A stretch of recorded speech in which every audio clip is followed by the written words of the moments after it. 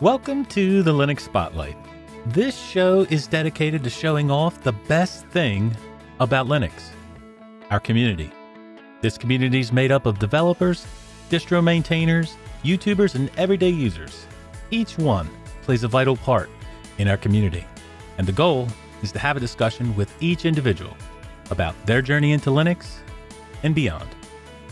So join me now as we turn the spotlight on.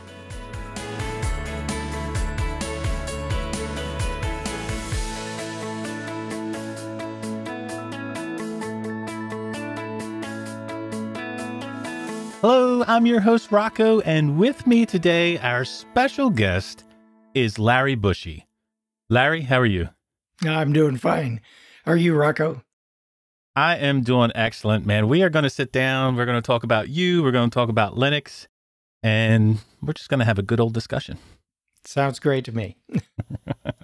All right. So you have, your list of things that you have done goes long.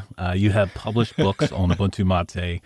You've been a tech correspondent for other shows, for podcasts, but people will most undoubtedly know you for your own podcast called Going Linux that you host with Bill Smith. Mm-hmm. That is what you're noted for. That is what people would recognize you for. But Right. What would you say to somebody if they asked you, who is Larry Bushey personally? Well, I'd have to say that I'm just your average tech enthusiast who loves to help people build their confidence and competence using technology in a way that works for them and not the other way around. Yep. Very nice. Well, I think that's a constant theme that we're going to touch on through this whole episode. Okay. Well, on your bio, on your Yep. LinkedIn profile, you have a section of what you do. You lead a team of consultants for a cloud computing company. What is it that you do specifically on a day-to-day basis? Mostly what I do in my professional life working for the software company is I help customers of that company to optimize and extend their use of the software platform. And it's a cloud-based software that helps companies run their business on the internet. Nice. Mm-hmm. All right. What about outside of work, outside of Linux? Do you have any hobbies? Let's see.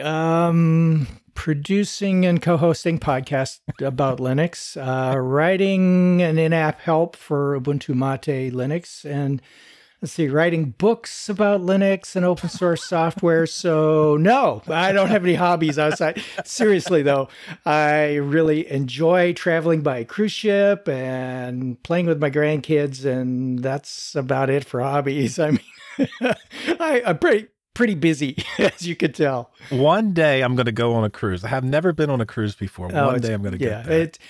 The thing about cruising is you either love it or you hate it. And once you've been on one, you'll know which it is. And so people who ask me, because I've been on quite a few cruises, ask me about cruising. I say the same thing. I say, well, try it out for a short duration cruise. Don't go on a 1 to 2 day cruise because they tend to be, your classic booze cruise, right, to nowhere sort of thing. So unless you're into that, it's not something that I would recommend.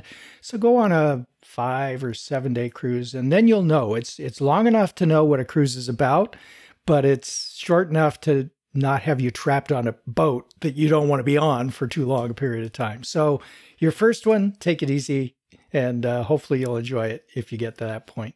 Do you have a favorite place you took a cruise to? Well, I can't say that I have a place I have taken a cruise to, but I'd like to take a cruise to Europe and cruise around the Mediterranean. Haven't done that. Like to go to Alaska. Haven't done that. I've been to the Caribbean a lot and to Hawaii. So, through the Panama Canal, I've done that one. So I've been to quite a few places. This is going to seem strange to say. For the favorite place I have to go for vacation is home. I like being home, but Right. I don't really have a favorite place to cruise to. I just love being on a cruise ship. It's a great way to relax and vacation. Yep. Very nice. Well, you work in a tech-related field. Yep. So I would assume that you can freely talk about Linux in those places. Yeah. What about other parts of your life? Family, friends, people you meet. Do you talk about Linux there? Are they receptive at all to it? Well, my wife was using Ubuntu Mate for years and Linux Mint for years until I bought her a MacBook Air. The reason I bought her the MacBook Air, she wanted it to be more compatible with the rest of her Apple products. And, that's fine. She had no problem using Linux. It worked just fine for her. She just wanted a little more integration. And let's face Right. it, Linux isn't at the point quite yet where we have everything completely integrated. And Apple's got it over Linux and Windows there in that they have full control over the hardware and the software, so they can do that kind of thing better than anywhere else. And as far as anywhere else is concerned, I really, as a rule, don't promote Linux. But if somebody asks me about it, I'm going to, show them why my computer screen looks different from their Windows desktop. And if we get into the conversation about it or about one of my books or something, I'll talk about open source.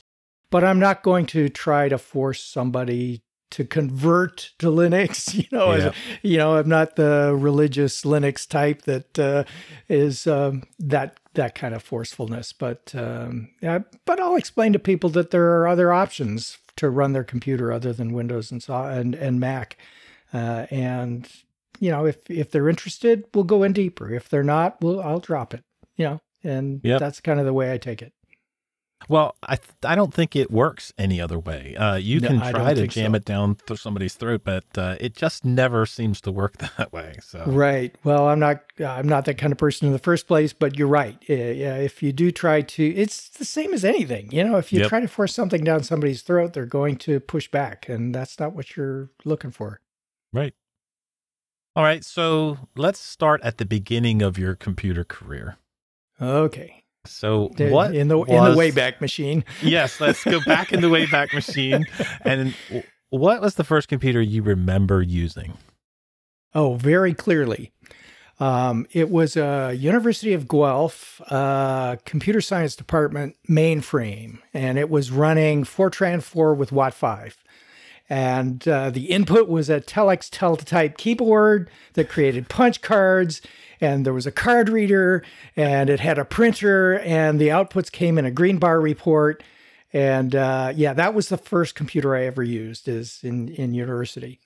And Wow. So it's been a little while. Going way back. You're way back in the Wayback Machine. Well, let's face it.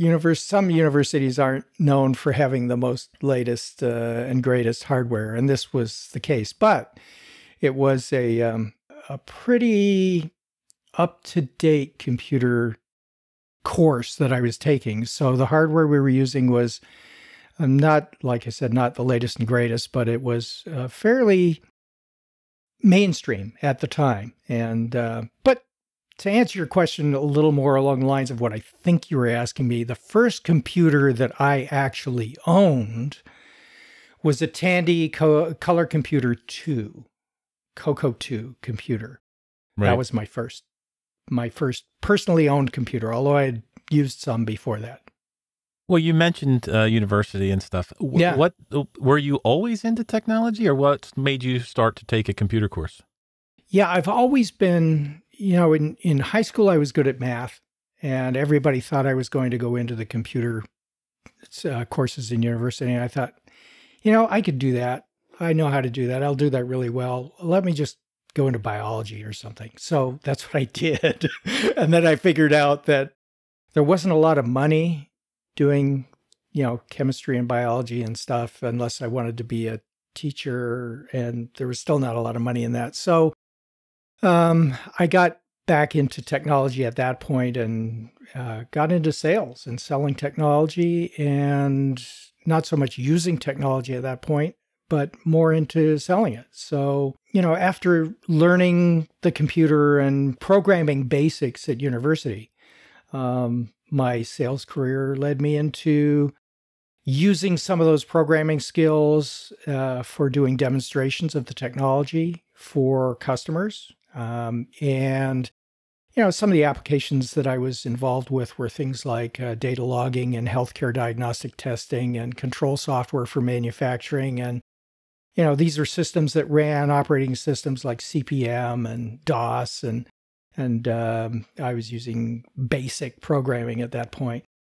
And I never really had my own computer or even a company-provided laptop at that time because, well, first, there weren't laptops, and secondly, computers were very, very expensive. So, companies weren't going to provide salespeople with that. But that first computer I owned was, like I said, a color computer that I bought to learn more about home computing at the time. And, Bank of America was just getting into home banking at that point. And so I decided, let me test this thing out, get a computer that I can use for this.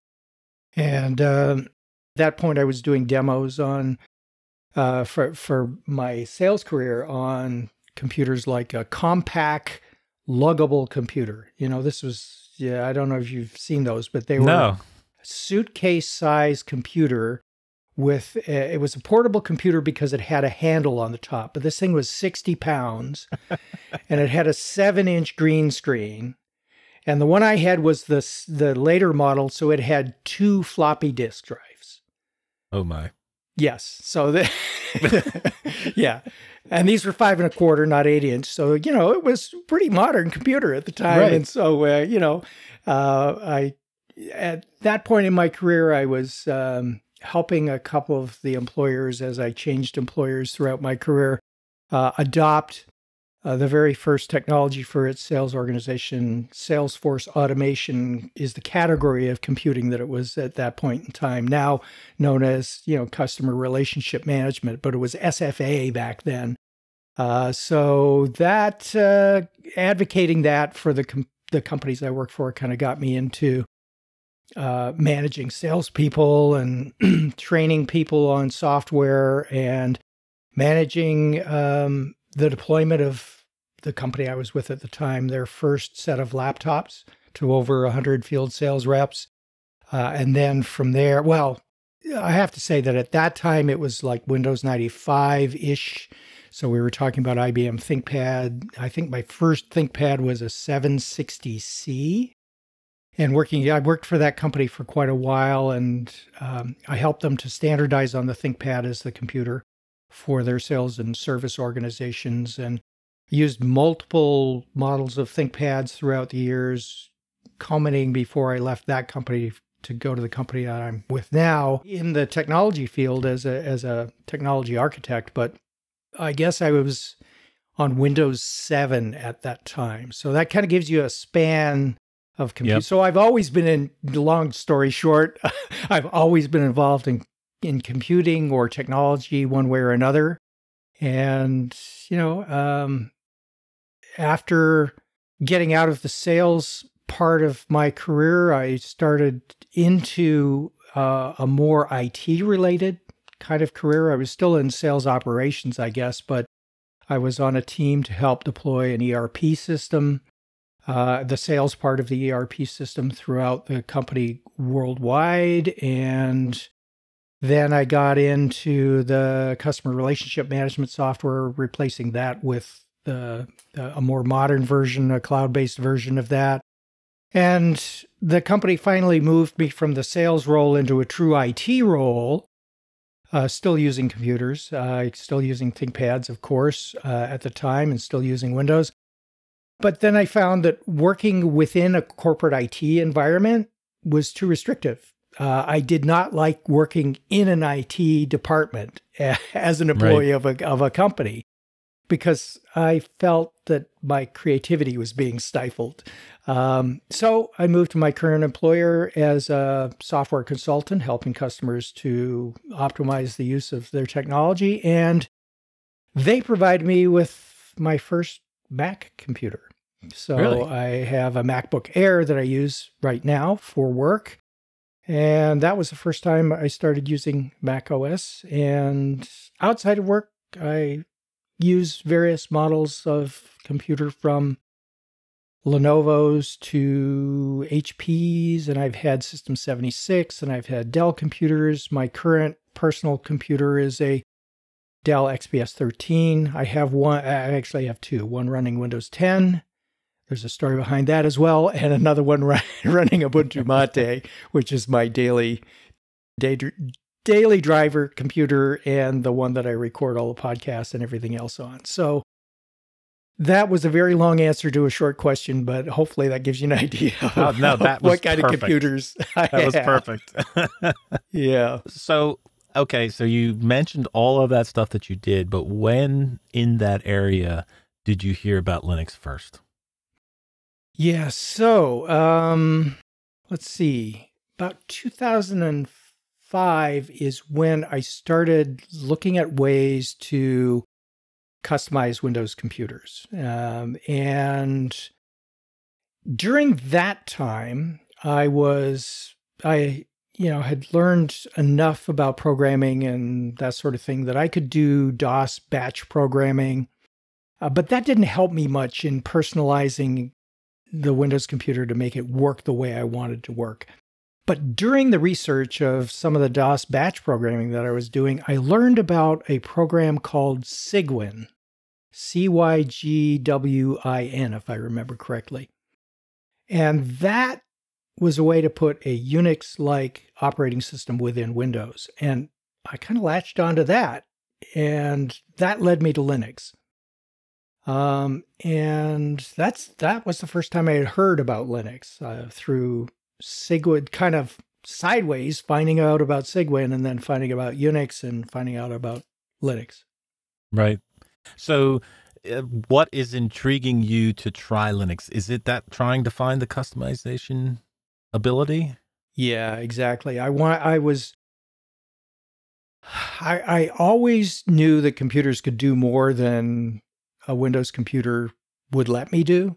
Right. And I could find ways to force it to do what I wanted it to do through customization or through writing my own programs and that sort of thing. But it always felt forced. And so when I discovered Linux and discovered open source software in general and found out that you could make it do things, it would allow you to make it do things. And it was designed to allow you to make the operating system do things to make your life easier. I immediately latched onto it and never looked back after that.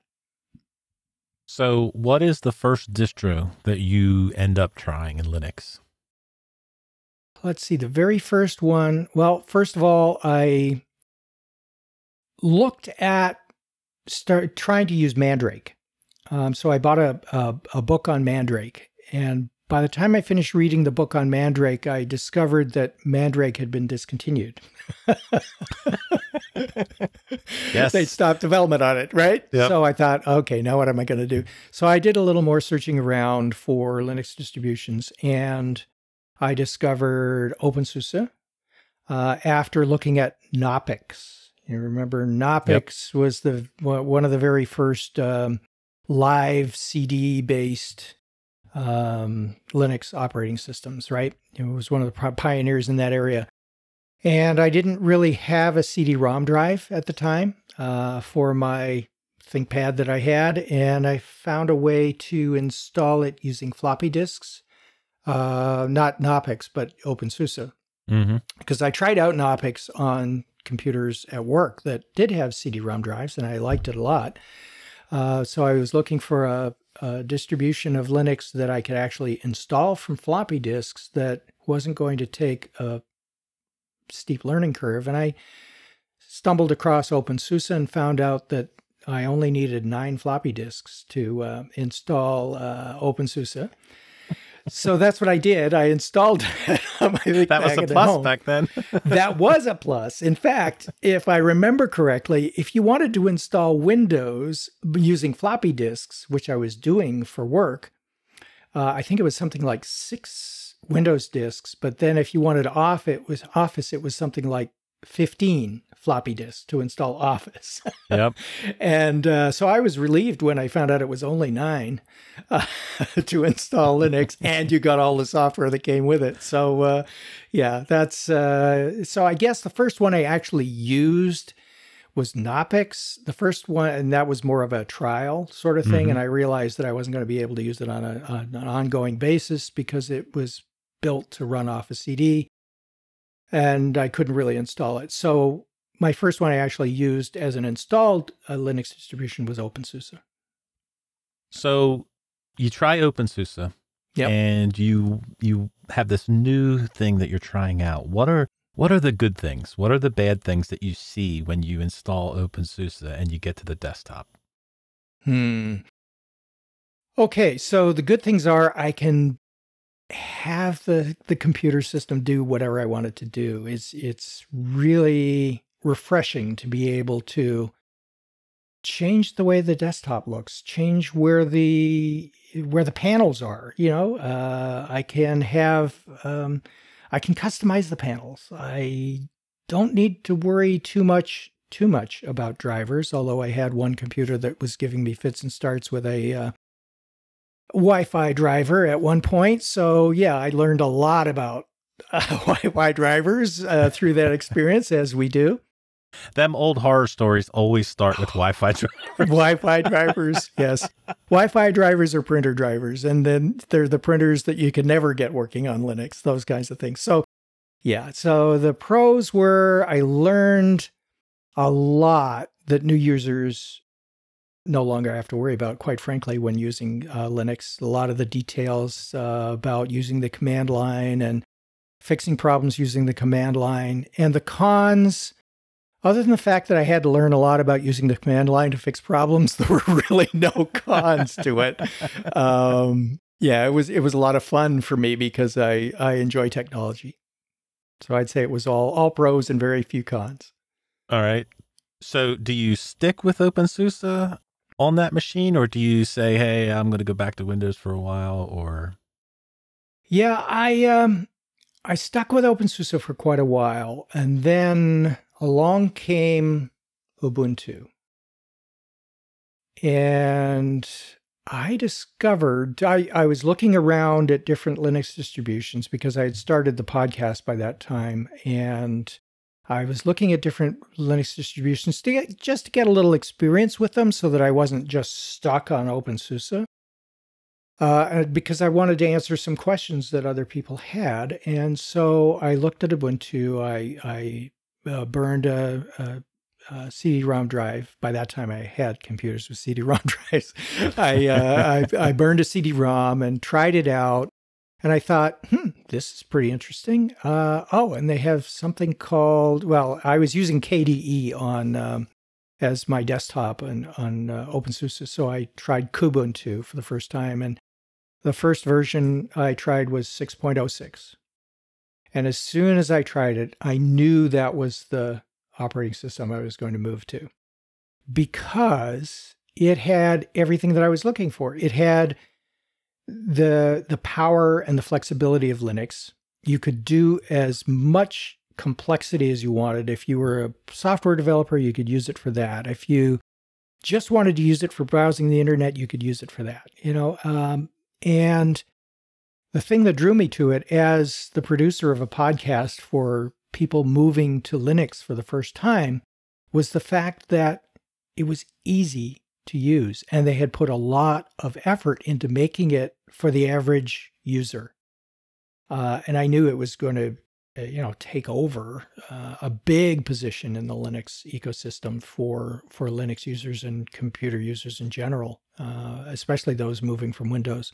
So that's kind of where I went to, right. Is Ubuntu 6.06, and knew from there that's where I wanted to be. And as Ubuntu developed over the years, and as my familiarity with Linux grew and my personal taste changed, I moved into more of a GNOME-based distribution. It's still Ubuntu. Mm-hmm. And it was GNOME 2.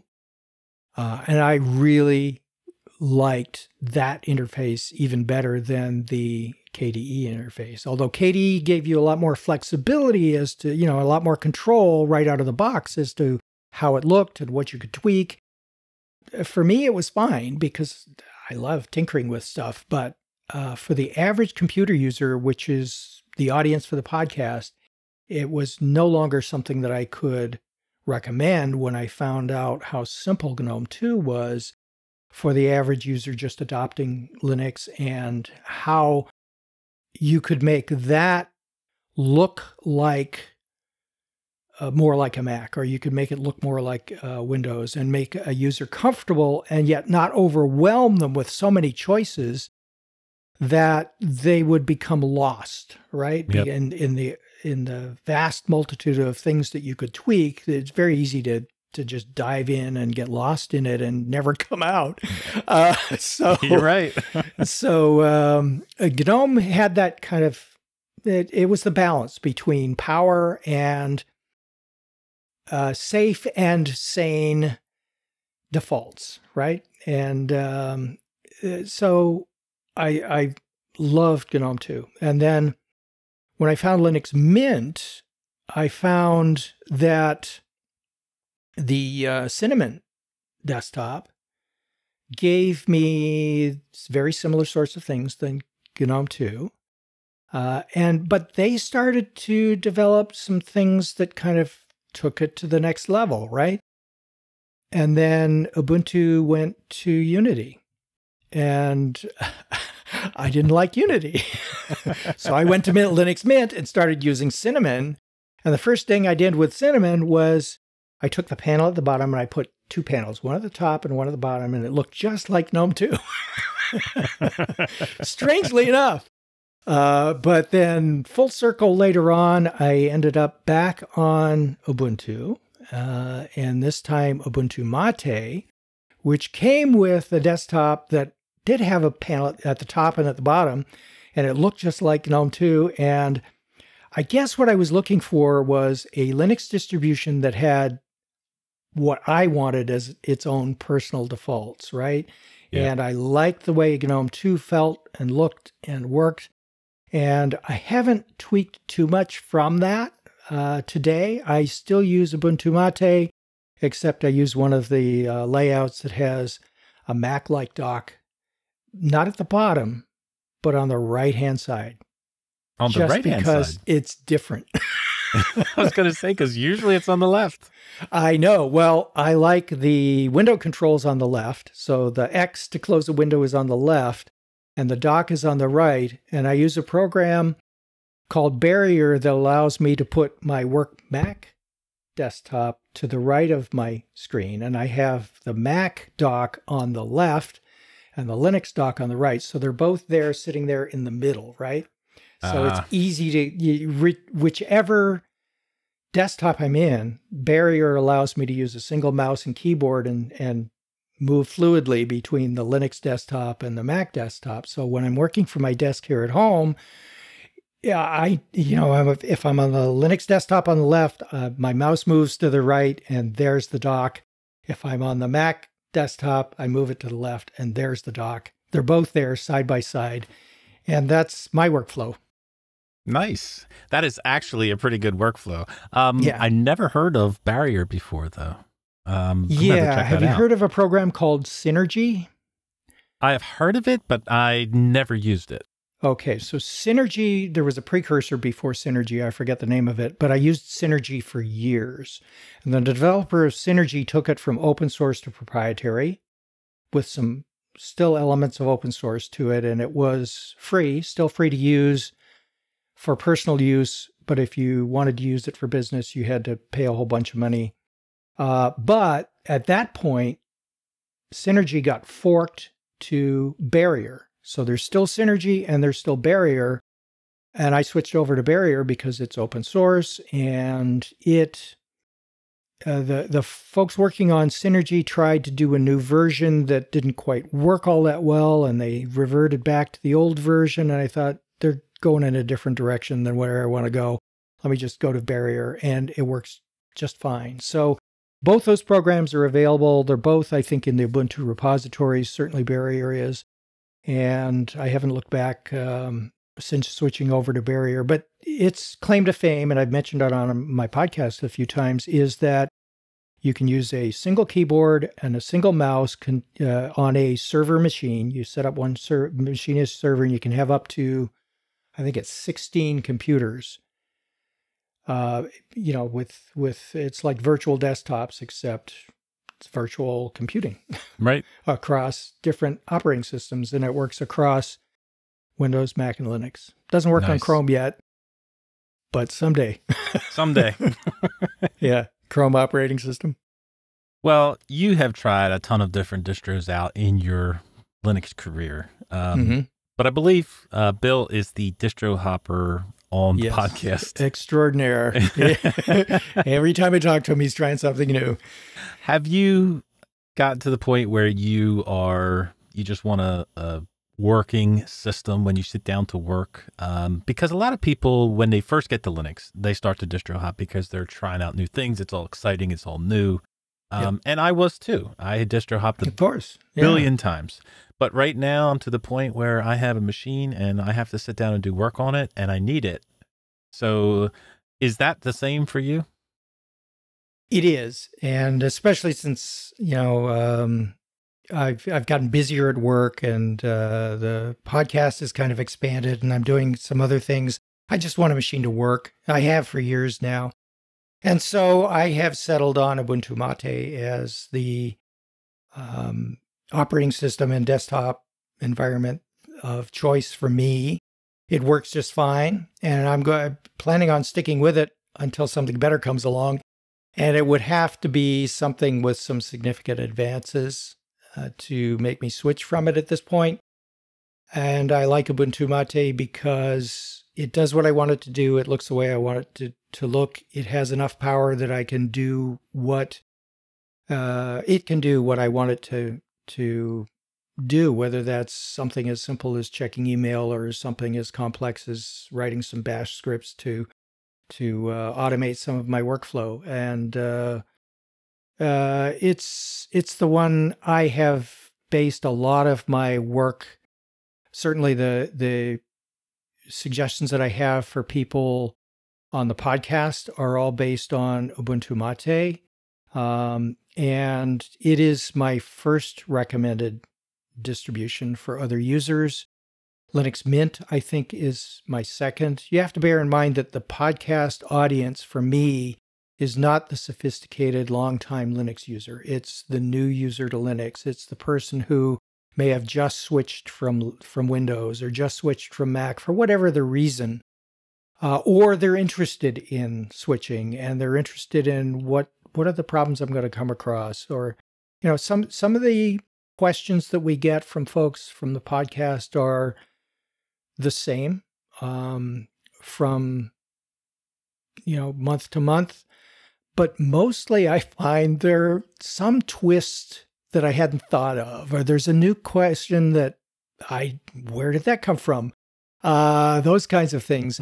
So I'm trying to keep my recommendations to something that would be suitable for a new listener, a new user to Linux. And I like being on a system that I can recommend to other people, and what better way to be able to recommend something to use it yourself. That's kind of my philosophy. Yep. Well, speaking of Ubuntu Mate, you have quite a few books and manuals, documentation on Amazon that you have produced. Yep. What made you want to start writing tutorials on like actual books? Yeah. Well, let's see. A couple of different answers to that question. I could take in a couple of different directions. So let me start with why I started doing this in the first place, right? In 2015, Martin Wimpress, who I know you've had on Linux Spotlight before, he's the originator of Ubuntu Mate. He reached out to me and he had sent me an email, and he wrote, I'm going to quote what he said here. He said, "I've been trying to break down what Linux and Ubuntu Mate are for people new to Ubuntu Mate. Would you be interested in helping improve the content in Ubuntu Mate to better communicate this?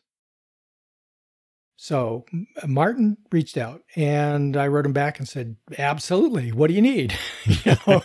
So what other response is there? Yeah, exactly. I mean, of course, how can I help? So that led me to writing the content for the About page on the Ubuntu Mate website.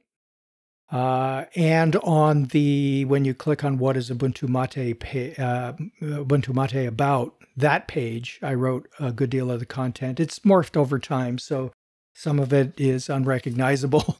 But the thing is, I got it started, and it's still the same stuff. And in researching that, I went through what existed for help within Ubuntu Mate. And I found that when you pressed F1, the help button for anything in Ubuntu Mate, it would bring up help screen, but the help screen was always something about Mate. It was it was the web browser help, or it was the file manager help, or it was the text editor help, those kinds of things. And I realized there's really no help for Ubuntu Mate as an operating system. So having written the About page and the What is Ubuntu Mate page, that kind of inspired me, along with not finding any help when I reached out for help. That inspired me to take the content that I've been working on for years on my website and what I had learned about Ubuntu Mate and knew about Ubuntu Mate, and mix in some old podcast episodes. And I wrote the help system for Ubuntu Mate that you find today. You still can't yet get to it with the F1 key, but it's in the menus as the Ubuntu Mate guide. When you are running Ubuntu Mate, you click on menu and Ubuntu Mate guide is there. And that's what that is. And then having done that, I realized that two things. First, that there the help wasn't there for Ubuntu Mate. And although Linux Mint had a user guide, there was no real good publication for a user guide, now some sort of technical manual, if you will, for Ubuntu Mate. So I wrote the first outline for an Ubuntu Mate guide that eventually turned into two different books. One for users switching from Windows or Mac to Linux, and the other one for a little more in-depth that provides people who have adopted Ubuntu Mate a little more detail on not just the operating system and how to personalize it for your own use, but walks through some of the main applications in the operating system as it comes out of the box, as opposed to the things that you can add yourself. Just the default applications, what they do, how they're intended to work, and give people a little orientation as to what comes with Ubuntu Mate. So those are the two books that I've written, and there have been different editions of them. I started them back in 2017, and I have the Switcher's Guide, I like to call it, for Ubuntu Mate 20.04, already released on Amazon. And the more in-depth guide, I'm holding back until, I guess we're in feature release now for Ubuntu Mate, but as soon as we get into April, I'll make that one available on Amazon as well, the third edition of that book. That's been updated for 20.04. But I want to wait and make sure that I have as many of the features in there as I can before actually releasing that book. So if you go on Amazon, you'll find that it's the second edition that's available. The third edition will be out sometime towards the middle of April, I suspect, just before the end of the month release of Ubuntu Mate 20.04. So those are the books, and that's how they got started, and how I ended up doing them. That's awesome, though, man. That is one way to contribute to Linux. Exactly my thought. That is awesome. I love it. Well, you have one, it's using Ubuntu Mate and its applications. Yep. You also have one, Ubuntu Mate upgrading from Windows or Mac OS. Mm-hmm. I love the idea of having an actual hard copy in somebody's hands, because there is a whole section of people, I believe, that would enjoy that relate to that. Is that also something that you thought about when you were deciding, hey, I'm going to put these books out there? Absolutely. As a trainer or instructor, I've come to understand that each person learns differently than the people around them. And as a result, I knew that I needed to provide the documentation that I was developing in at least 4 formats. Some people can hear someone describe how to do something and know immediately how to do it just from that description.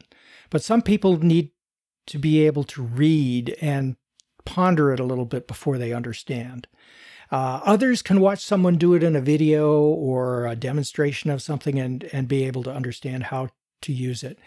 And then the others need to actually put their hands on it and try it in order for it to sink in so that they can understand how, thoroughly how to use something. So everybody has this combination of learning modes, if you will, that's best for them. I already had the auditory mode covered with the podcast. I had kinesthetic and practice, if you will, through my website and tutorials in there. I gave step-by-step.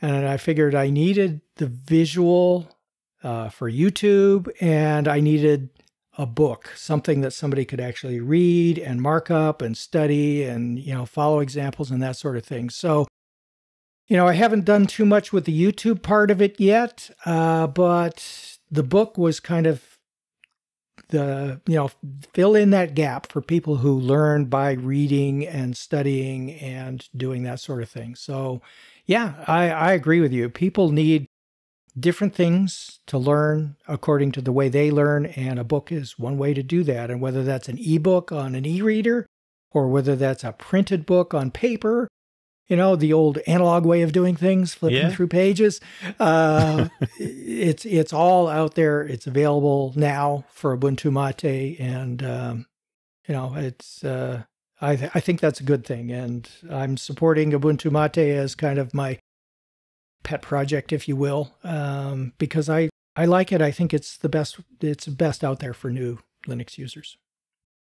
Yep, I think that's an awesome way to contribute, man. Yeah, and Martin's not paying me for this, so. All right, let's get into your podcast. It's called Going Linux, and from what you said, you started it. So you started the podcast, I believe, in 2005, and that's right around the time when you started using Linux, right? Well, I actually started the Going Linux podcast in 2007. I started podcasting in 2005. My first podcast was a Windows tips and tricks kind of podcast. Really? So I was doing the same thing, but for Windows users, right? And then as I moved to Linux, I thought this Windows stuff is overdone. I'm not interested in it anymore. I got to do this for Linux. And that's how in 2007, I started Going Linux. Yeah. All right. Well, okay. So at that time, podcasts were not the going rate. Like today, everybody has a podcast. And back then, it wasn't like this super popular thing. So what got you into podcasting to begin with? Well, in 2005, when I started podcasting was a year old, right? And so I was learning how to podcast. I had heard about, the daily source code with Adam Curry, and I had subscribed to what few podcasts were out there. And I was very interested in podcasting as a communication medium, as a training medium in my professional life. And so I learned more about podcasting, learned how to do it, picked the topic that I knew something about, helping people to use Windows at the time, and used that as kind of my way of learning how to do that. And so I got interested in podcasting just through listening to podcasts, actually through listening to audiobooks at first. And then one of the audiobook authors started distributing his books through podcasts. I thought, what's this podcasting thing? So I started subscribing to his podcast. So, every chapter that came out was a new podcast episode, and then explored podcasting a little bit more, and then realized as I moved into Linux that there were very few Linux podcasts out there. And so I seized the opportunity and said, well, I've got to do something, and I'll do something for what I know is helping new users to, move to Linux and answer questions for people. And as I started giving examples with Ubuntu in the podcast, I found out that it was very popular. I found out that it was very easy to answer people's questions using those examples. And so that just reinforced that Ubuntu was, like I said earlier, was the way to go for new Linux users. And podcasting was a great way to get the word out about it because it was becoming more popular. It was very fledgling. Even in 2007, it was early days for podcasting, but it was a great way to get those who had found out about podcasting to understand and learn about Linux. And at that point, I had no thoughts of writing a book or anything like that. So this was the way I was going to get the word out. So you choose the name Going Linux. Yeah. And a name, seems like it's not a big deal, but a name is your brand at the end of the day. And it's a pretty important thing. So how'd you go about choosing that name, and what were the goals when you start, hey, I'm going to do this podcast? Were there ultimate goals in that? No, I just picked it out of the air. No. Yeah. So I did have some goals. First of all, the goal was I knew that my audience was going to be computer users who were new and struggling to use Linux. So I wanted something that conveyed that in the name, because you're quite right. The name is very important. I wanted it to convey a meaning, something like an action, like using Linux or learning Linux or adopting Linux or something like that. I didn't want it just Linux, Yeah. Right. Right. And so in searching for combinations of terms, let's not make it like a 6-word title. So combinations of 2 or 3 words that convey some sort of action about understanding Linux, that kind of thing. I looked to see what was available at the time, and Going Linux was the first one that I came across that was available, that somebody didn't already own it, or there wasn't a squatter squatting on that, URL. Right. So Going Linux was the one I ended up with, and it served me well. And it seems to be, it conveyed the right thing. And those were my goals. Right. And yes, it has served you well. As of the last count, because you just released an episode this past week. Yeah. So as of the latest count, you have 386 episodes of the Going Linux podcast. That seems like only yesterday. Dude, that is an amazing thing. Yeah. What drives your passion to continually produce this all the time? Yeah, it's an easy one. It's the listeners. I'm driven for some reason to help people, and I found a way to do that in podcasting and writing books and other things, but in podcasting, and it's fun and interesting for me. And I love interacting with the listeners and helping them to learn about Linux. And, we've got listeners that have been around for years, since day one, some of them, and they have learned more by now than I have to teach. Okay. But they stick around for the podcast for some reason.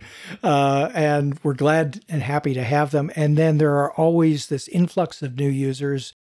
New listeners come on board. They learn what they need to learn. They go off and they explore Linux on their own. Some come back. Some have stayed with me forever.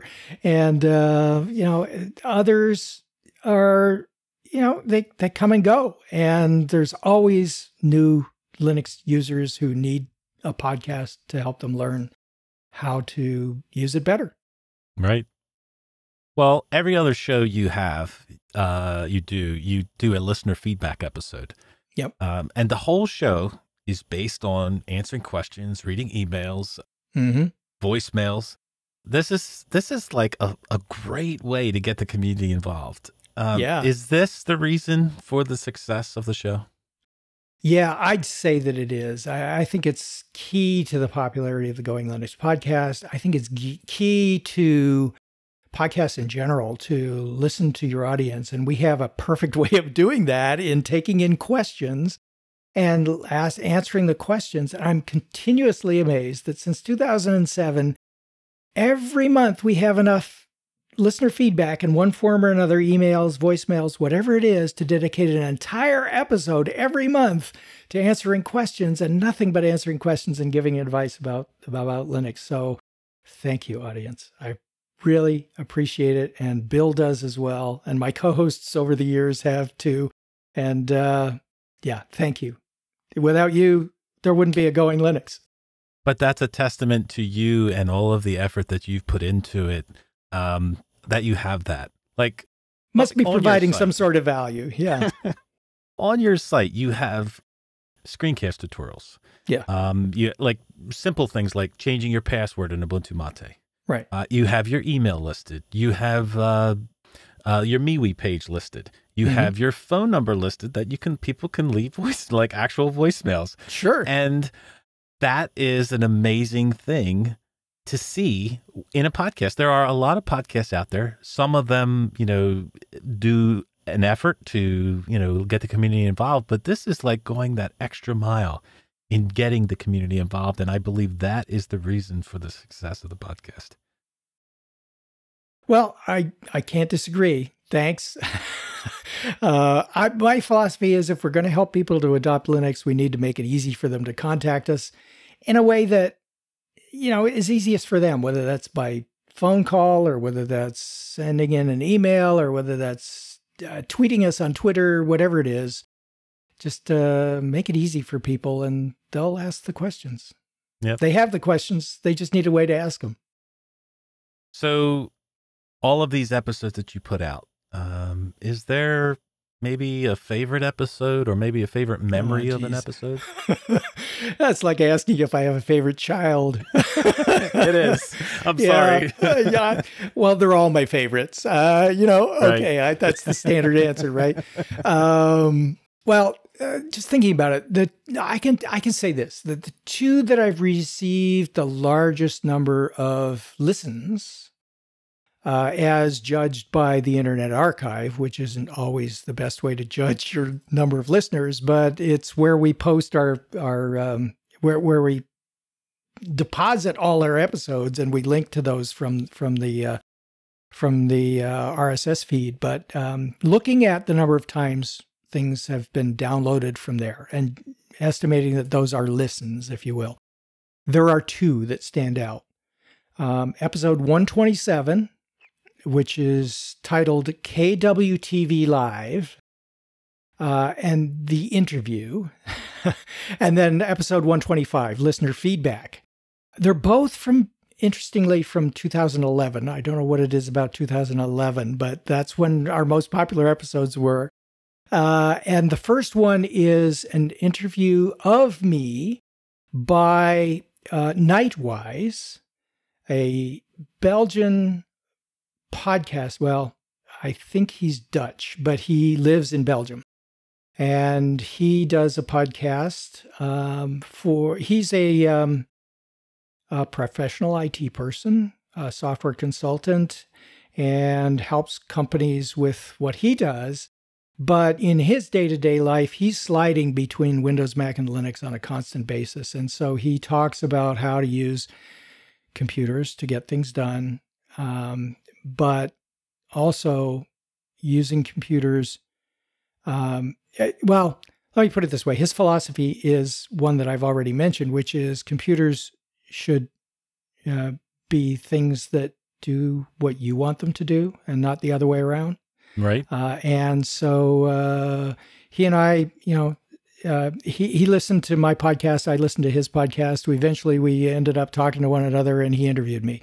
And that was that episode. So I'm anticipating that your episode here will get a few listens as well. Apparently, people are interested in me for some reason. And the other one was a listener feedback episode. There was nothing really special about that episode. None of the topics kind of stand out as earth-shattering insights into how Linux works as an ecosystem, nothing like that. It's just another listener feedback episode. And so those are the two that have the most downloads, if that says anything. I don't know. But I really don't have any favorites. I hear you. They're all your favorites. Yes, they're all my favorites. Well, not only you are involved in Going Linux, from 2008 to 2014, you were also on a show called Computer America, which is a radio show that kind of grew into podcast, YouTube type thing. Yep. How'd you get involved with them? Yeah, that was an interesting number of years. Lots of fun in that. They had a segment on Linux before I joined the show. It was hosted by Marcel Gagné out of Canada, another popular Linux YouTuber and podcast host. So he was their Linux correspondent for a number of years, and he left the show. And I don't remember whether it was Marcel or whether it was Craig Crossman, the host, or whether it was Kerry Holtzman, his co-host, who listened to the Going Linux podcast. But Craig called me and invited me to spend, 2 hours live on the air every month with he and Kerry.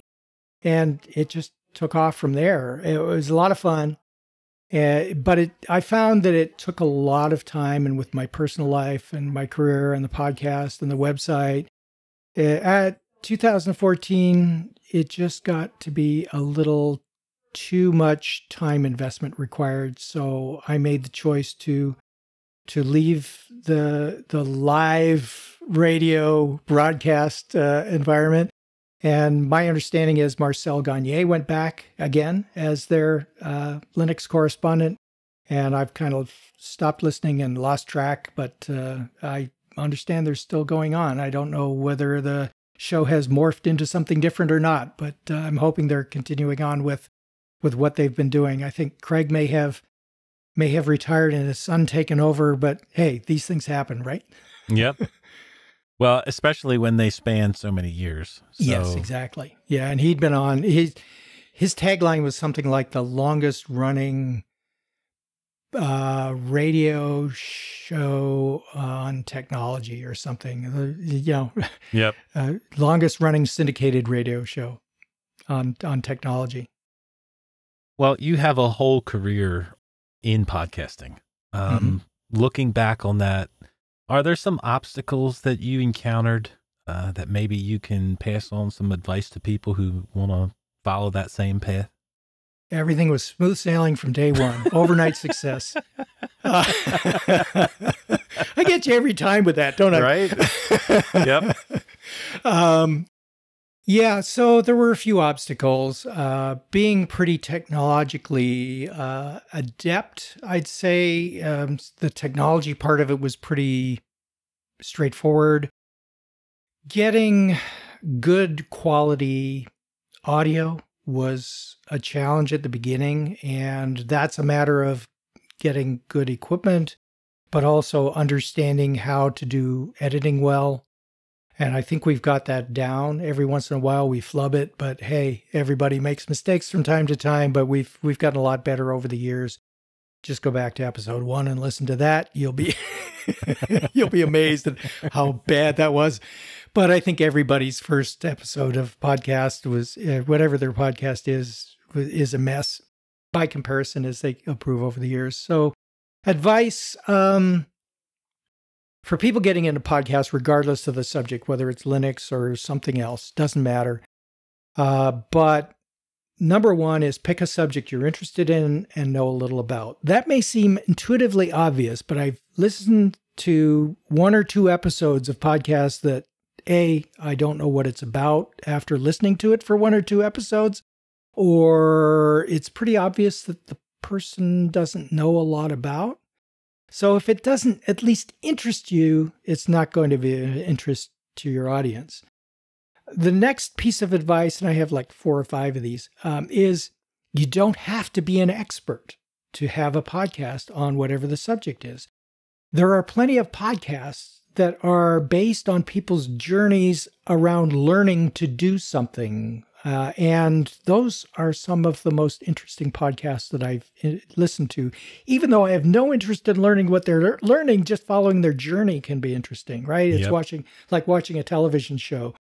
But next piece of advice is don't be scared off by thinking that there are other podcasts on the topic that interests you. The key thing to remember there is none of those people have your perspective on the topic. And so even though you may decide, okay, I want to start a podcast on Linux, right? When I started, there weren't that many, but there were quite a few, some of which have pod faded off into oblivion, but others of which started before I started and are still going. But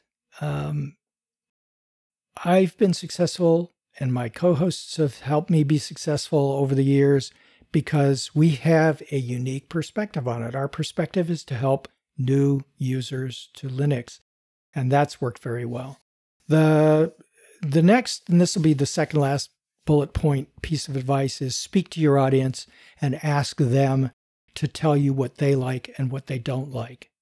And we get that feedback all the time through the format of the show, through the listener feedback. But every once in a while, we take a poll and we ask people their opinions and that sort of thing.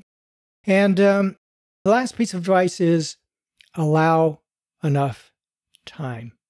Podcasting takes a lot of time. And you've got to be able to do research and write notes and record and edit and publish. And if you're doing just an audio podcast, allow 2 to 3 times the length of which you expect the show to be. So if you're doing a half-hour show, it's got to be an hour and a half, maybe even 2 hours of time to do all that work, whether that's researching and notes. And I'm assuming you're going to do some sort of editing, even if that's putting a tag at the front and a tag at the back, you're still going to do something.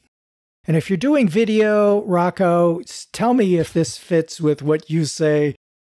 You've got to allow 3 to 4 times the amount of time, unless you're doing something that is just record the video, slap it to air, and you're done. It's going to take a lot of time. It's going to take a lot of time. I would say that's at least 3 to 4 times the amount of time you need. So. Yep.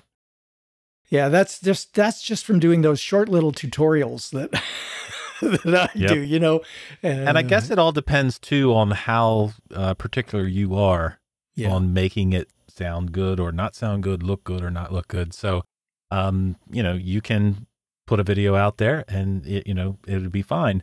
But if you're particular in the way you want it, it's going to take a lot of time. Yeah. So. And would you agree with me that for video podcasting, the audio is more important than the quality of the video? I would say that the audio quality, no matter if you're doing audio, a podcast audio, or a video, is equally important, regardless of what it is. Because there are a lot of people that will, like this podcast, a lot of people listen to it. They don't even watch it. But also, if the audio quality is bad, it's something that you can't get over. Like a video quality, you can kind of get over that because you understand, maybe the camera's blurry or a little bit or whatever. But audio quality, it's very restrictive as far as it's unforgiving. Yeah. Yeah. You can overlook the poor video if the audio is good, but you can't, the inverse doesn't apply. If you can't hear it, you have no idea what they're doing. Got to be able to hear it. Yeah. All right. So, what are the future goals for Going Linux? Any long-term plans? There's a lot of continue doing what we're doing because we've been pretty successful doing what we're doing without sitting, resting on our laurels. So we want to continue to focus on new Linux users. We want to concentrate on helping people to get things done using Linux and open source software. We want to make sure that we remember that once you get past the question, how do I do this thing on Linux, whatever it is you're trying to do? It's all about the applications rather than the operating system, because people don't use a computer to use the operating system. They use the operating system to use the applications. That's what helps them to get things done. So we want to do more focus on the applications rather than Linux as an operating system. And we want to make sure we continue to listen to our listeners so that we can continue to help them. Because if we don't listen to them, we're not going to be much help. Yep. Well, speaking of applications, you already talked about your workflow and how you do things like with Barrier. What about software? Is there software that, like, if you make a new install of Ubuntu Mate, get a new computer, you install Ubuntu Mate, is there certain software that you install right away that you have to have?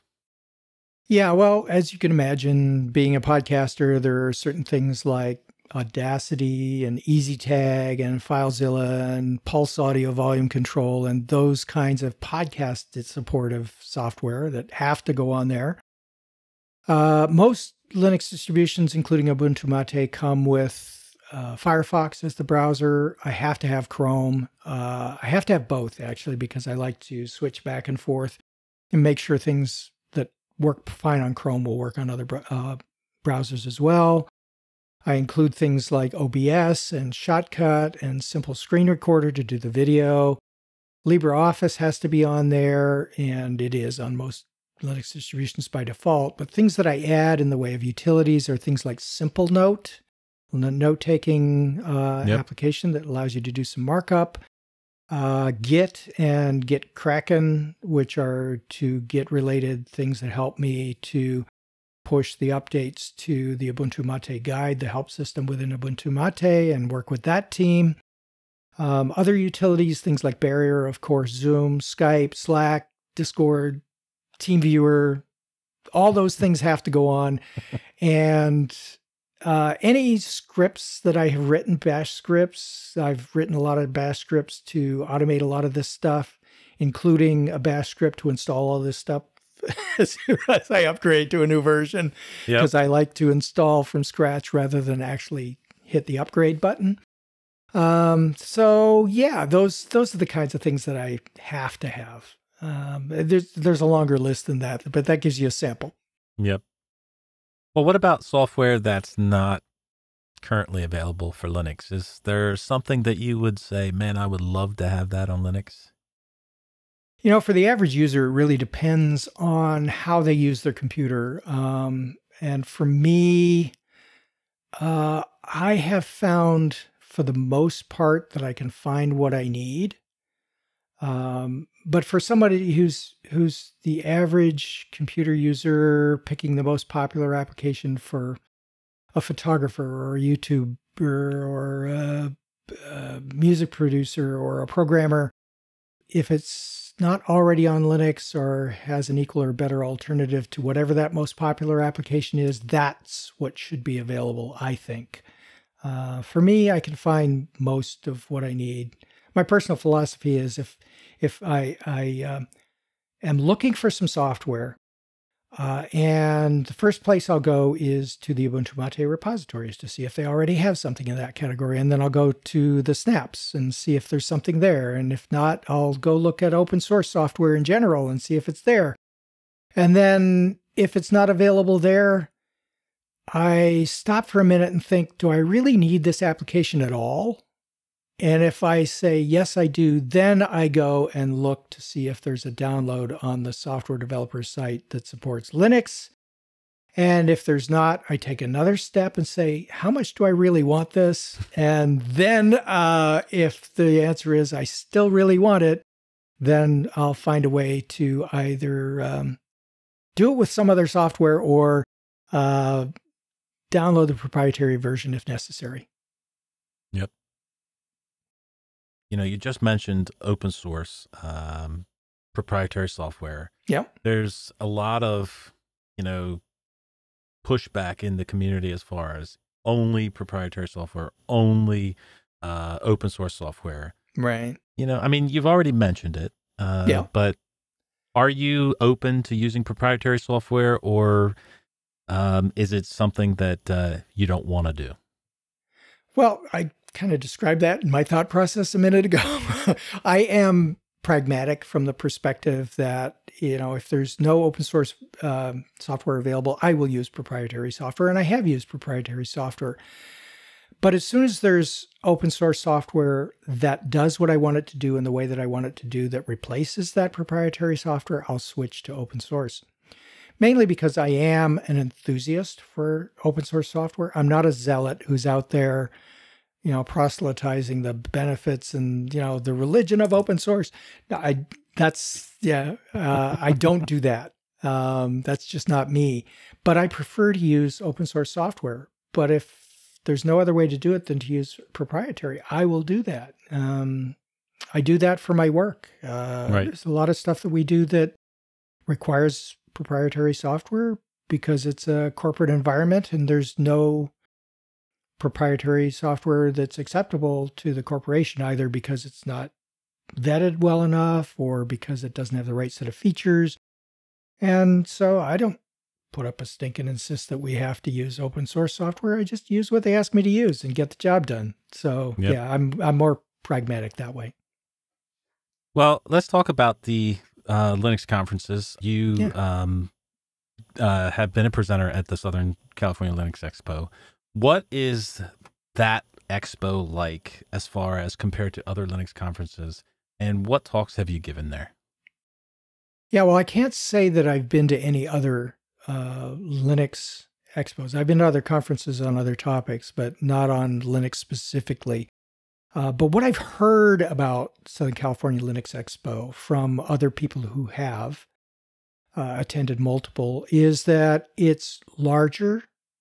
It is less advertising, if that's a word. It pushes less the companies and their purchase me software and more open source because it's run by the community, right? So it has an open source feel to it, but it is bigger than some of the other Linux focused expos out there. And they have a wide variety of talks for any interest, whether you are a developer or you're a high school student learning about Linux for the first time and you just want to get it installed on the laptop that's 6 years old that your dad gave you, right? You can go there and you can do that, and you can attend a class, or you can learn about it, or you can go into the breakout sessions, and there's a lot going on, and some of it simultaneously, and you can't do everything all at once. And there's usually something before the Southern California Linux Expo, like an Ubuntu meetup or something like that that's going on. So there's a lot going on for that week. And to your question about what have my talks been about, I've done 2 talks there. One is on podcasting using Linux to do podcasting. So a topic of podcasting. And how do you do podcasting using Linux? This was in the early days of podcasting. And in the early days of me learning to use Linux as well. So I think it was Ubuntu Intrepid Ibex, I think is the one I was using at the time for that talk. But, everything that I do for the podcast and for these talks was produced, developed, recorded. I'm using Linux and open source software to do that. The second talk I gave was Linux for Windows users, just kind of the common theme here. Yeah. I'm moving from Windows. I want to learn more about Linux. And so this was for people who are using Windows today, interested in moving to Linux. Here are some things that might be of interest to you in the format of a talk at a conference. Both were a lot of fun. I've done a lot of public speaking in a lot of events. Everything from training users to use computers and software to these kinds of formal talks at this conference and other conferences. And I enjoyed a lot. Well, I would love to attend one of those talks. Do you have any plans on going to any other Linux conferences lately, or? I have wanted to go to Scale, Southern California Linux Expo, for the past several years. I've lost track, but my work schedule and the schedule with everything else have prevented me from going. I have had my finger on the mouse button to buy the ticket several times, and something has always come up. But I don't have any plans. concrete plans at this point, but if I can get to give another talk, I will. I just have no idea when that will be. And it'll probably be something for a new Linux user to chew on. Well, there's a lot of people I know that are going to scale. So yeah, I would love to attend someday. Yeah, it's a great conference. It's it's easy for me to attend here on the West Coast. For you to come from the East Coast, it's a little more costly, a little more time consuming. And with these days, the joys of travel, at least you're not traveling internationally to do it. Right. So. Which is one of the reasons why I'm not there. So yeah, exactly. All right. Larry, what would you say drives your passion for Linux? You know, we do podcasts, you try to help people. But when you first started, you were looking to customize. I was looking to customize when I first started. Yeah. The community has been such a great outlet for me, and is what I continue to say is the best reason to run Linux. But I agree with that. Where does your passion for Linux? So what drives me, I think, is for me personally using Linux is it gives me control over my own destiny and the use of the operating system. I have Linux on 4 computers sitting around me in this house. I have one that I use day to day. I have one that's more than 10 years old, both running I can't say the latest version. Well, yeah, it's the latest version right now. In the end of the month, it will be, a different story at the end of April. But it will get that upgrade as soon as it becomes available. And the 10-year-old is using the last long-term support release of Ubuntu Mate and running quite happily doing that. And I continue to be amazed at how much Linux in general gives life back to old computers and lets brand new computers run extremely fast. And so just the fascination with the capabilities and the control that Linux gives me. And the second reason is that it allows me to give back to the community. You said community is the most important thing. I agree with that 100%. And whether that's giving back by way of the podcast or what I write on my website or other contributions to the community in general, volunteering my time for Ubuntu Mate in the various projects that I've done for them. It's that's what drives me. I enjoy doing it. Some would say it's a hobby, but it's a lifestyle, I think. I love it. Yep. Well, again, you've been in Linux for a long time, so you've had to see maybe some of the not so good experiences in the community. There have been, so Linux used to have a bad reputation. It did. Yep. For being negative, for being rude, whatever you want to call it. And we've gotten better over the years. But how has your experience been on a whole? Overall, although there have been a few trolls along the way, nobody's really treated me badly. Me personally badly. I've seen them treat other people badly, but I've never been treated badly. I think it's still out there. But I spend time helping newbies, right? And so I get more thanks than flames in what I'm doing. And so, yeah, I tend to be a little more of an optimist than a pessimist. So I like to think that people are generally good, and I look for the good in people. And if there's somebody behaving badly on a forum or a website, I try to soften the blow a little bit and get them talking about the problem instead of the anxiety that they're feeling that's causing them to behave badly, whatever that is. So that's my experience around that. Well, earlier you mentioned the script that you created for installing programs. Do you do a lot of coding and scripting? Is there like something you can say, well, this is one of my, that question, favorite scripts? Yeah, they're all my favorites, Rock. Right. They're all my favorites.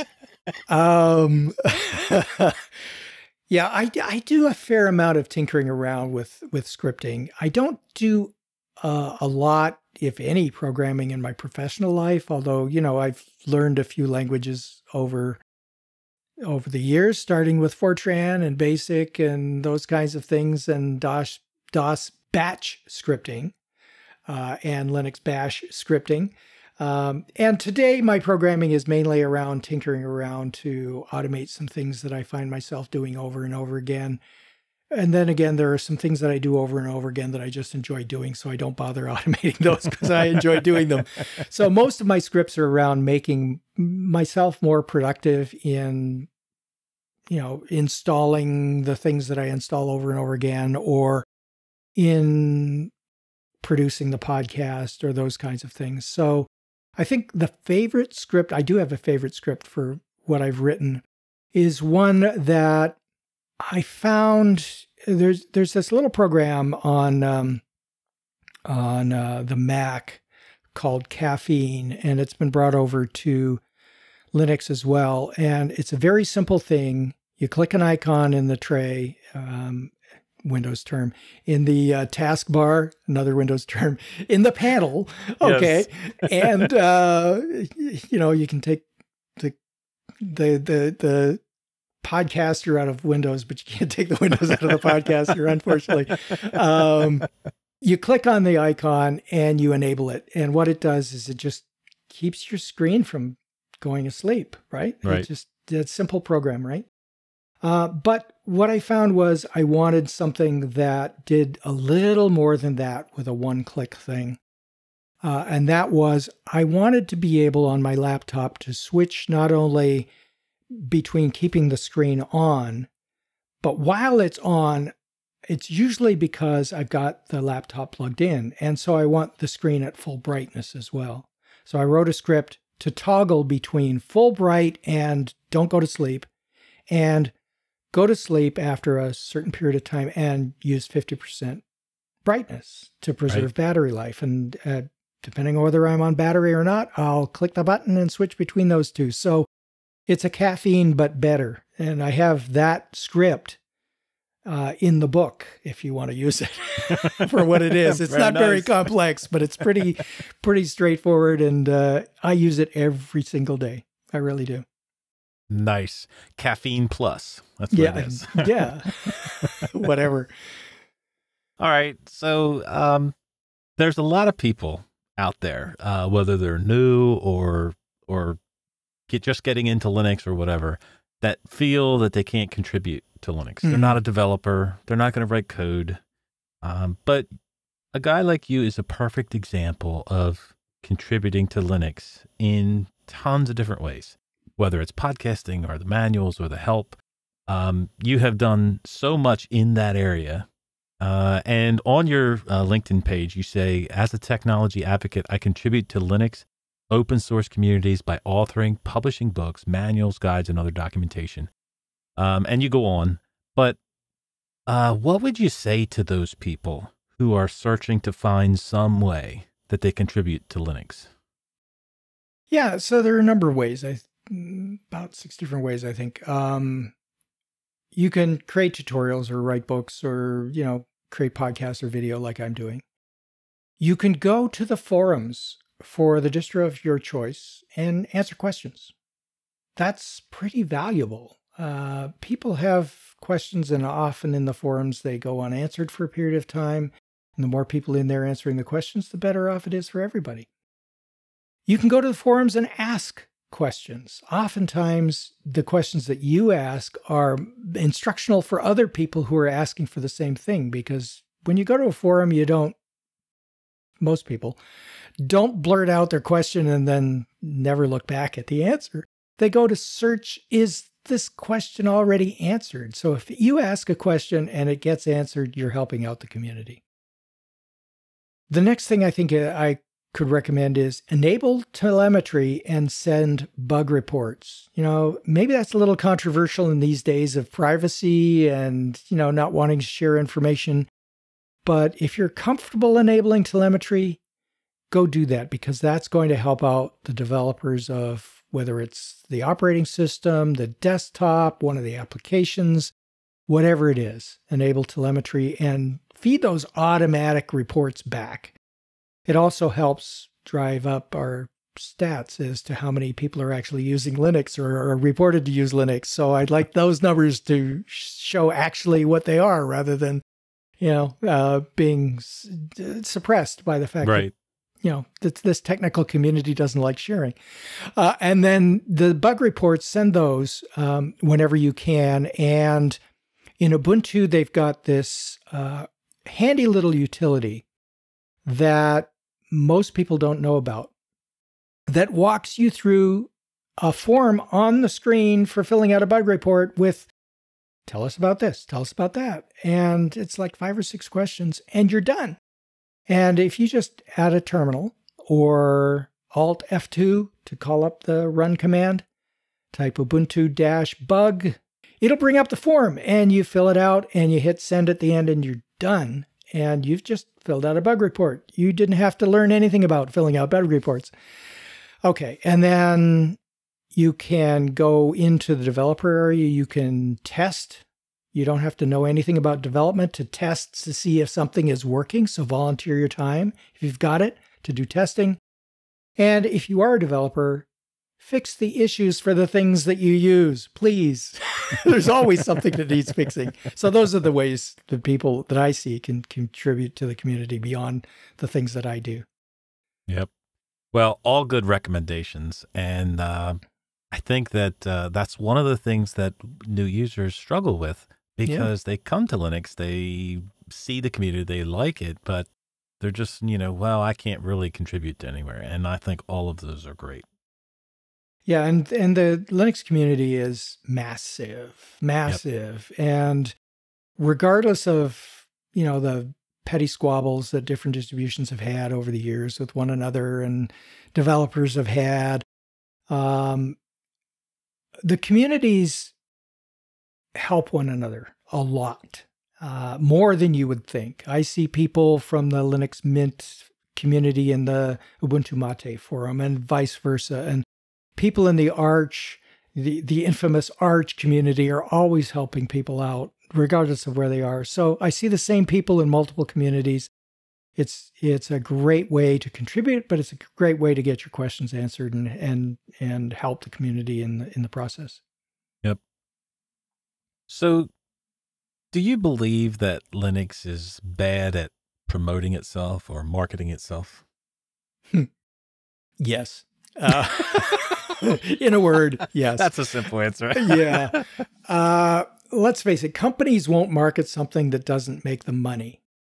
And most Linux distributions are free of charge. And it's up to the community to market desktop Linux. That's the only, part of Linux, the only part of the Linux community that's going to do any of this work, because a corporation, regardless of whether they use Linux or they develop Linux like Canonical, they're not going to spend money on something that doesn't make them money. Canonical doesn't advertise Ubuntu very much. They do a bit, but they advertise their other services for corporations that will pay them money for those services. That makes sense, right? Yep. And that's one of the reasons that I do what I do. A lot of what I'm doing is advocating for open source software and Linux. And that's me as a community member marketing Linux beyond the community, but beyond the captive audience that we have. And that's another reason why I chose to help new Linux users, because if they learn about Linux through my advocacy or someone else's advocacy, find the podcast, have their questions answered, and it makes it easier for them, I think that's one of the keys to successful marketing, is the follow through as well. And to be successful, the marketing around desktop Linux, I think, needs to focus less on technical superiority of the operating system over Windows and Mac, and more along the lines of focus more on what you can do with it. Take a lesson from the Apple playbook. Look at their ads. All of their ads are around, oh, look what you can do with a Mac. Not the operating system, with a Mac, right? Yep. So if we took in marketing as a community, marketing Linux or advocating for Linux, if you don't like the term marketing because that implies getting money for what you're doing, right. Advocating for Linux, show off what it can do and describe for people what they can do with Linux that they can't do other places, or that they can do better, or that they can do that the others don't do or don't do well. You know, I think I've said the same thing a couple of times the same way, but or different ways. But you get the idea. The bottom line is we can't expect the companies to market Linux because it's not something that's going to make them money, and it doesn't make sense for them to spend money on something that isn't going to make them money. So as a community, we have to do the marketing, and I don't see a lot of that going on. No, I think we definitely could use the help. I mean, all of us try to, I hate that word, that marketing word. But advocate for Linux. Yeah, all of us try to advocate for Linux, but the more people that do, and I don't think you have to even like say it. You can just be an example of what Linux does. And, you know, hey, I do this. I don't have to tell people I do this, but they see I do this on Linux. And that will be a better example than any words you can say. Yeah, I think so. And I think that, you know, as Linux gains more popularity, it becomes more and more visible. And that's part of marketing as well. And, you know, one of the questions I know that you ask everybody that you interview is, if you could change one thing about Linux, what would it be? That is what it is its visibility. And I think, though, that it's changing. I think as Microsoft begins to encompass more Linux into its work environment, right, and its operating system, I made a prediction years ago that there will be a Microsoft Linux. Some version of Windows or an operating system, maybe they don't call it Windows, will be based on Linux, and that's coming to pass, finally. It's taken a lot longer than I had hoped, but it's happening. And as Microsoft gives Linux more and more publicity through what it does, and Hollywood, I've seen some subtle references to Linux in some of the things that they do. It's becoming more and more visible, and I think that needs to continue. Yep. I actually made that prediction, a couple of years ago, the same exact thing, that this will be the year. Now, obviously, it didn't come true, but I mean, we're getting closer and closer that Microsoft is going to release a Linux operating system. Yeah, we're all waiting for the year of the Microsoft Linux desktop. There you go. Well, there you go. So is the year of the Linux desktop just a meme, or is there going to be a day where we have the year of the Linux desktop? I think right now it's definitely a meme. I mean, it's been a meme for years, but I think that we will have a year of the Linux desktop that comes and goes without a lot of fanfare because it just happens. And whether that's Microsoft becoming a Linux distribution, or if it's Linux distributions taking over the world and populating it with, insidious open source licenses. However it happens, I think it's going to be very subtle, and it's just going to happen. And people will wake up one day and say, I've been using a Linux-based computer for 3 years now. When did that happen? So there will be the classic meme year of the Linux desktop, but it'll come and go without fanfare, I think. Well, here's that question. You mentioned it earlier. If there's one thing you could change about Linux, is there something specific you think we should be doing in that realm of visibility? Yeah, it goes back to marketing, I think, or advocacy, right? I think that we as a community need to make a bigger deal about what we're doing, and not in the way that I agreed not to say his name. Some free software advocates might tarnish the image of open source. Yes. You don't want to be doing it that way. You don't want to offend people. You don't want to even give the perception of impropriety in what you're doing with Linux. And so you want to do it in a positive way. You want to give Linux more visibility. You want to, well, like I said earlier, you've got to show users what they can do with Linux, and we've got to sell it, another dirty word for some people, but we've got to advocate for it based on, hey, here's what I can do with my computer system, and leave it at that. Yep. And just be more visible, be more positive, show what it can do, and like I said, take a lesson from the playbook of Apple. And another selling term, I mentioned that I was in sales for years. Sell the sizzle, not the steak. There you go. Okay. Well, you told us the reasons why you chose to run Linux initially. Why is it that you're still choosing to run Linux now? Inertia. I just can't stop.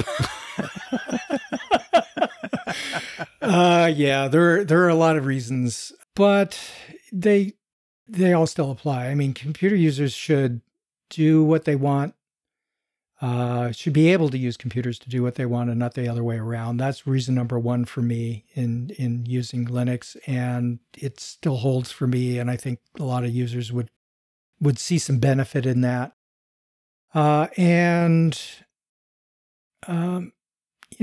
If a computer is capable of doing something, your operating system shouldn't prevent you from doing it. You should be allowed to make your computer do what you want it to do, even if it breaks the computer. It should warn you that you're going to break the computer. But you should be able to do it if you choose to do that. And today's operating systems just don't let you do that. The popular ones, the Windows and the Macs, and even Chrome, that started off with a Linux base, it's so locked down that it's unrecognizable in many cases. So yeah, those are the reasons that I started using Linux. Those are the reasons that I continue to use Linux. And those are the reasons why I would think that other people should use Linux. Very nice. Is there anything else you want to share, Larry? I haven't shared enough. Oh, man. I just didn't know if I covered everything. Yeah. Well, all I want to say is to the people who listen to Rocco's podcasts and videos, and to the people that listen to Bill and me twice a month, thank you for your listening. Thank you for your questions. Thank you for getting involved with our community on the podcast and with the Linux community in general. And the other thing I'd like to share is, if you have a question about Linux, ask. If you have a story of how Linux works for you, share it, because other people would like to hear it. And thanks for those who have done that over the years. You've made Going Linux Podcast a successful podcast as a result of doing just that. So thanks. Awesome. How can people get in touch with you, Larry? I make it really difficult. We talked about all the ways. Yeah, exactly. So you can go to goinglinux.com and look. There are a lot of ways. You can email us at goinglinux@gmail.com. You can go to our website at goinglinux.com, and you can go to our MeWe site for a social media kind of environment, forum kind of thing. goinglinux.com/community will take you right there without having to learn, what's the alphabetic code for Going Linux on MeWe? Right. No, goinglinux.com/community will get you there.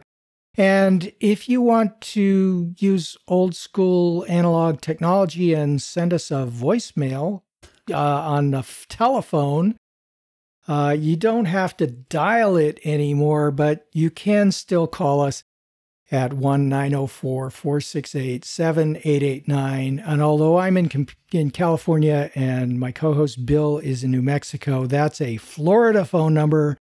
It just happens to be the number that was available at the time.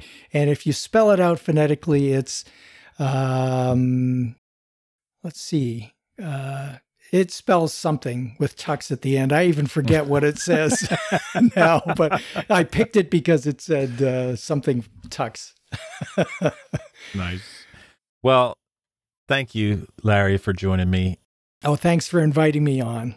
I want to say thank you for all of the years of content that you put out, all of the years of helping people, all of the ways that you make yourself available to let people get in touch with you, because that goes beyond what most people do. So I really appreciate that. Well, thanks for that. All right, that's going to wrap it up. Thank you all for joining us this week as we spotlight the best thing about Linux, our community. Until next time, long live Linux.